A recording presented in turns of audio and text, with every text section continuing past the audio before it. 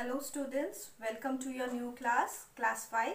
As we know, we cannot pursue our regular school classes due to the lockdown for COVID-19. So, our school authority has decided to start online classes. So, let's start our first chapter in science, that is plant reproduction. Like when we are discussing about plant reproduction, first let's discuss about some plants.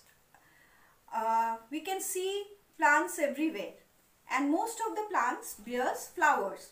So those plants which bears flowers are known as flowering plants. Now next, the flowers develops into fruits, that is we get fruits from the flowers. As you can see in this picture,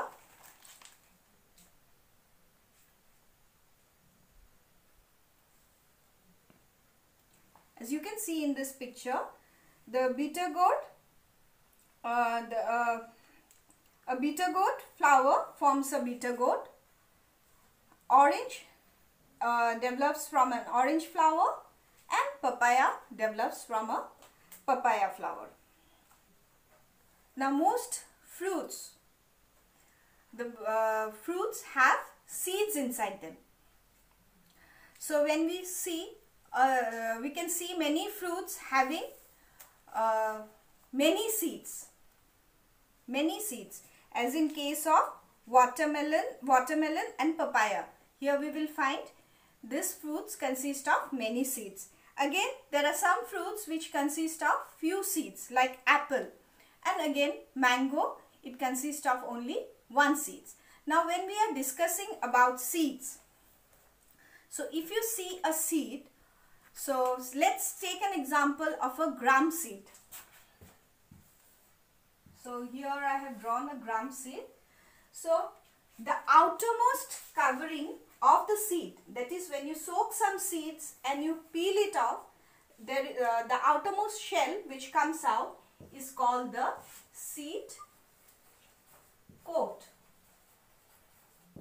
So the main function of the seed coat is that it protects, or it protects and covers the seed. Now next, when we are talking about seeds, so basically seeds are of two types, monocot and the other is dicot. Monocot also is known as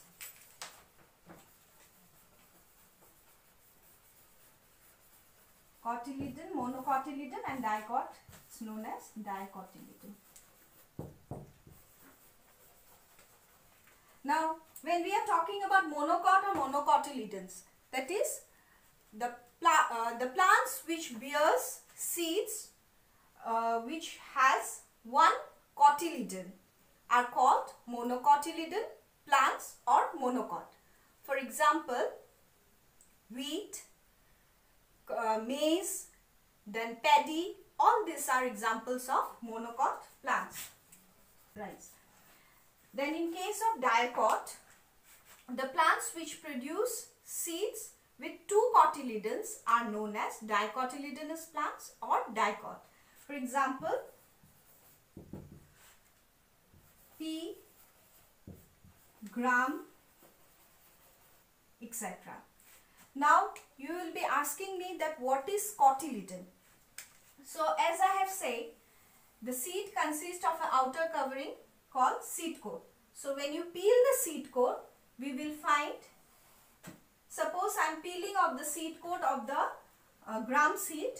After peeling it, I will find two leaf-like structures inside. These leaf-like structures are known as cotyledons.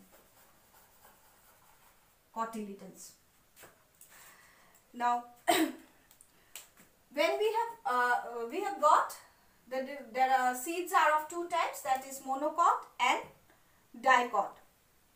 Now how can we identify, or how can we distinguish that, rather identify whether a plant is a monocot plant or a dicot plant? Simply, first if we seeds we will get that monocot will have one cotyledon and in dicot there will be two cotyledons. Again, if we see the leaves of the monocot plant, we will see that leaf shows parallel venation.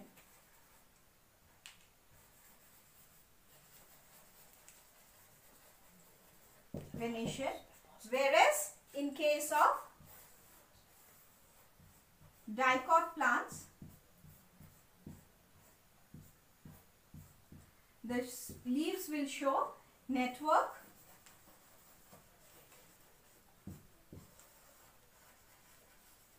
venation, or we can even say is that call it as reticulate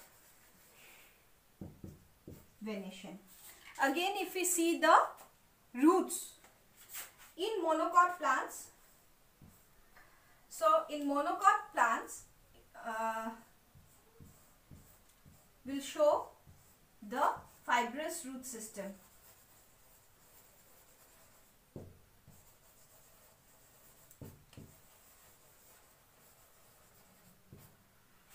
Whereas in dicot plants we will have the taproot system.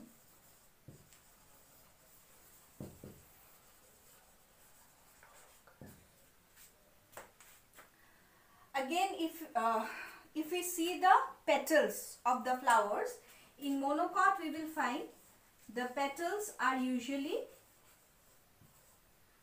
3 or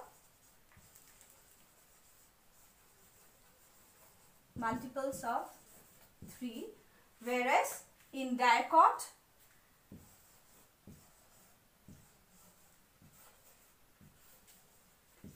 the petals are 4 or 5. There will be 4 or 5 petals.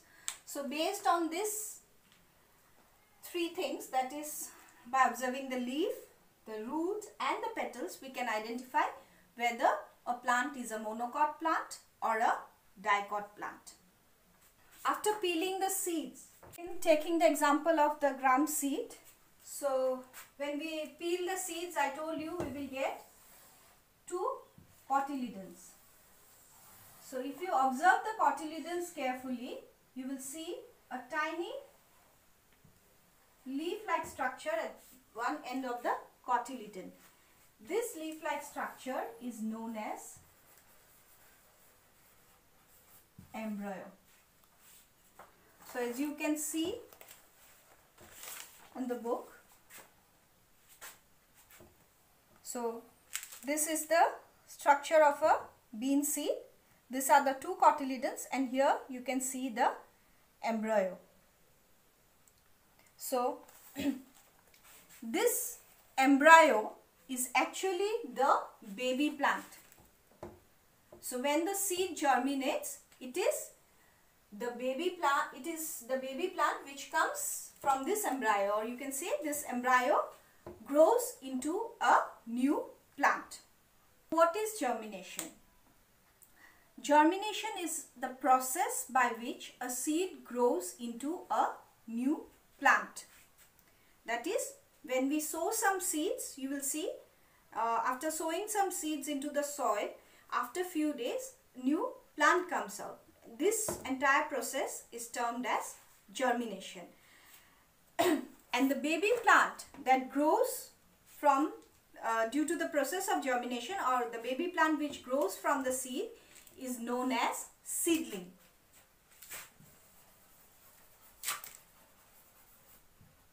The baby plant that grows from the seed is known as seedling.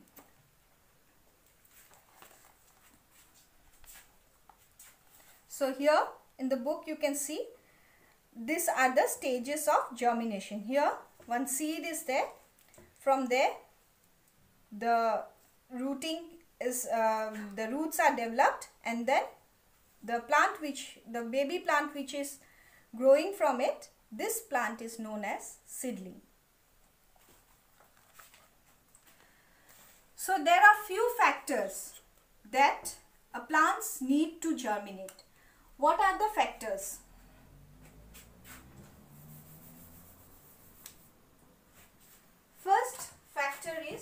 water. So a seed needs water to germinate. So you have seen, observed that when you soak some seeds into water, small white tiny part comes out from the tip of the root. That is, tip of the seed. That is the root. So when you are soaking some seeds into water, the germination process starts. So again, when like the seeds, if you have sown it into the soil, and if you don't water it, or you don't water the seeds regularly, then it will not develop into a new plant. So the first factor which is necessary for germination is water. The next is warmth.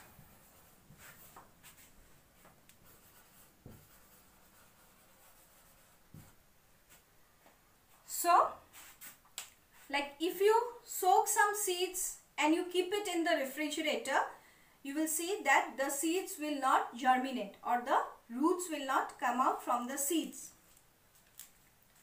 So it is like the seeds need the warmth of the sun, or rather we can say the seeds need the sunlight in order to germinate. The third point is air, or the third factor is air. Now if you keep some seeds soaked in water for many days, though germination may start, but it will not grow into a healthy plant. So or if you cover the seeds totally with water, you rather if you soak the seeds and you cover the seeds with water, it will not germinate, because the seeds need air. And again, when we are sowing the seeds into the soil also contains air. So these are the three factors, that is water, warmth and air, which are necessary for the germination of the seeds.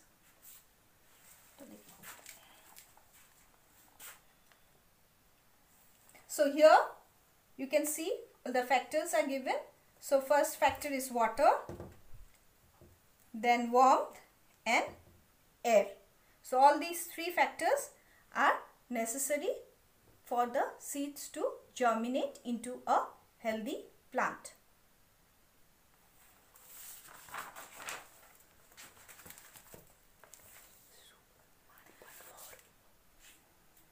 Now it is that, does all seeds germinate?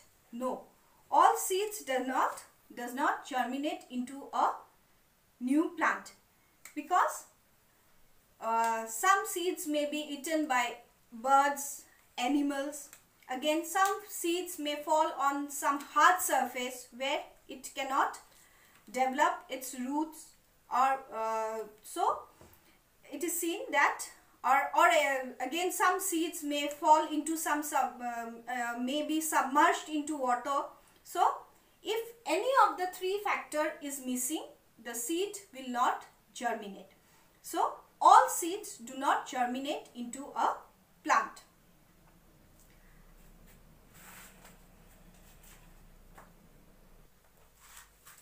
So next, after germination, before moving on to the process of germination, I want to discuss about seedling. So what is a seedling? As I have told you earlier, the baby plant that comes out from the seed is called a seedling. So when a seed gets all the favorable conditions, like all the three conditions, or all the three factors that we have discussed earlier, that is air, warmth and water, then it will germinate into a seedling. Now when a seedling, or when a seed gets all these factors, the first things it begins, the first process that begins is, suppose in case of a gram seed only, what will happen? The seed coat will split. The seed coat will split and the embryo inside the seed will begin to grow. And then from the embryo, what will come out is your radicle. Radicle. First, the radicle will come out.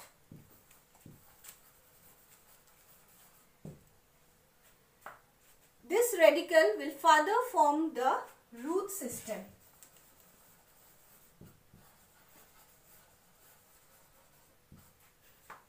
The radicle will further form the root system. Then after the radicle comes out, then after that another structure will be growing upward, which is known as plumule, and this plumule will form the shoot system. That is, it will bear leaves, fruits, flowers, branches. So as you can see here, the picture of a seed is given and the radicle is shown coming out from the seed. The first part which comes out from the seed is the radicle and then the plumule. So the radicle develops into the root system. It forms the root of the plant, and the plumule forms the shoot system. That is, it forms the shoot of the plant. Now, now this process, this is actually the process of germination. So I'll show you here in the picture. See, the process of the stages of germination has been given here. Here in this seed, the radicle has come out. After that, the seed coat, you can see the seed coat has been removed. It falls. Then these two cotyledons are exposed and they grow into the plumule. And this plumule further develops into a new plant. So the stages are, when the seed germinates, the root grows downward in the soil. Then the second stage is the shoot grows upward towards the light. And the third stage is the root that gets bigger and the new leaves grow on the shoot. So these are the three stages of germination, and as we know, the seed needs water, warmth, air, sunlight and also fertile soil to grow into a healthy plant. So what are the factors which the seed needs are water, air, warmth, sunlight and fertile soil, so that it will grow into a healthy plant. In absence of all these substances, or if it does not get any one of this factor, the seed will not germinate or it will die. So with this, we'll come to the end of this today's session. So for your assignment,